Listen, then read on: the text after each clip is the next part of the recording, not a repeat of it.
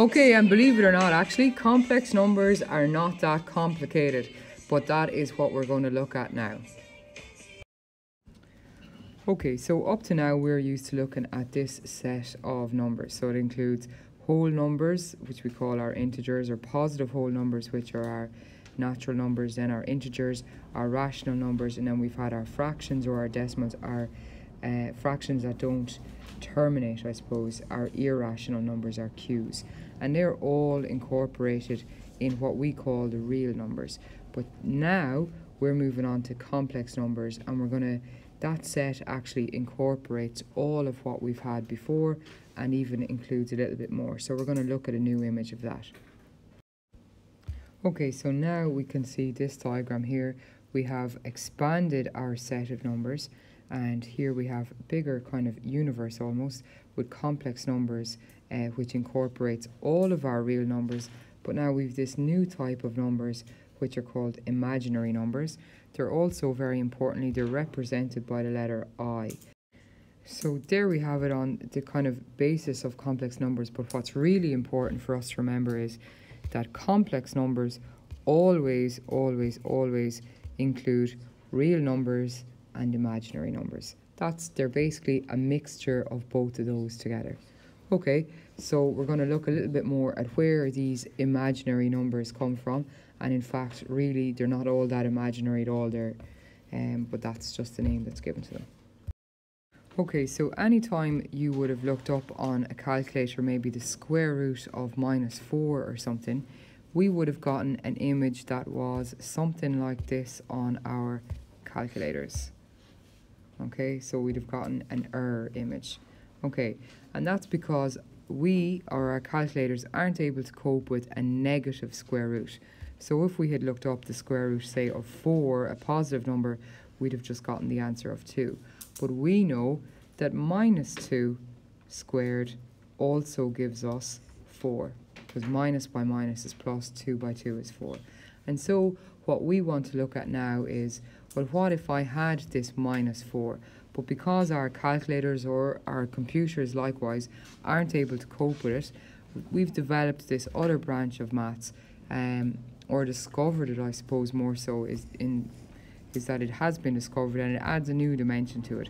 And so here, somebody decided, well, what if I break it up and I say I'm going to have -1 multiplied by that 4. And I'm going to call that -1 I for an imaginary number. Well, then I have -1, which is I. That solves that bit. And I'm going to say that the square root 4, well, we know that's 2. So actually, the square root of -4 is going to be equal to 2i. So that's basically where our imaginary numbers come from. So it comes from the impossibility of finding the square root of a negative number. Okay?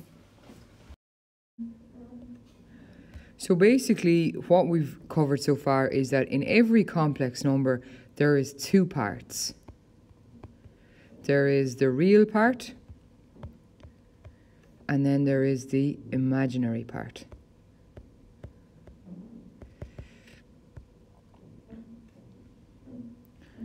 Now, generally, complex numbers look something like this. They might be written like z is equal to 3 plus 4i. So I think very easily we can see, well, this is the real part. It's a real number that we're used to before. And here that the part that has the I is the imaginary part. Again, we might have something that says z is equal to 2 minus 7i. And again, we'd know here we have the real, and here we have the imaginary. Similarly, we might have here another one where we call z, and just that it's equal to 3i. Now it is still a complex number. It just has an imaginary part this time, or not that it has no real part, but its real part is equal to 0. Okay, so that's, and similarly we could have another complex number where again we're told it's z, but we might just be said that z is equal to 4. And so we know then that that's the same as 4 plus 0i, that its imaginary part is equal to 0. Okay, so that's the essence of, or the very basis of complex numbers. So open up Schoology now, and there's a short quiz just classifying which parts of complex numbers are the real parts and which parts are the imaginary parts. Okay, make sure again as well that you've all these notes in your copy. So just a very quick recap then. We know basically complex numbers are made up of two parts, a real part and an imaginary part. And the real part is always this bit here on without any kind of I beside it. So it's the regular numbers that we're used to, whether they are positive or negative or fractions or decimals or whole numbers, but it's the bit without any I attached to it. And then so consequently, therefore, I suppose, we could say then that the imaginary part is always the bit that has the I attached to it. Okay, so that's always the bit with the I attached to it. And then just further to our recap, as we've said here already, if we have something and we're told z equals 4i, for example, it doesn't mean that there's no real part, it just means that the real part is equal to 0.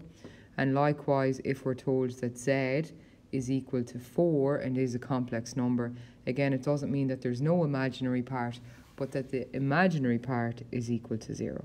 That's all that is. Okay, so again, make sure all the notes are in your copy, open up Schoology, complete the quiz, and then you'll be on to the next stage.